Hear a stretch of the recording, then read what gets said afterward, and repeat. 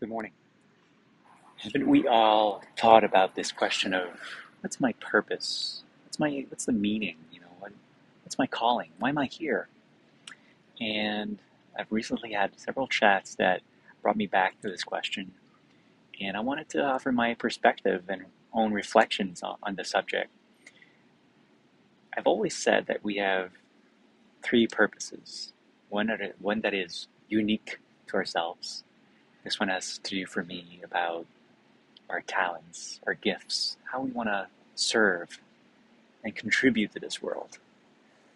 Another one is universal, and that is for me about just being a good human being, just be great, love and be loved, right? And the ultimate one, our ultimate purpose, well, that's the biggest question, isn't it? I have my answers. I'm going to share it in another video, but what is it for you?